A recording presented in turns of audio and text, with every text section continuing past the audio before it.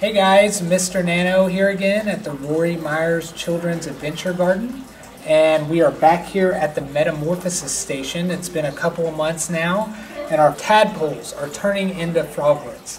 And you can tell that because they're starting to grow their legs, they're starting to move their knees, their hind legs with webbed feet.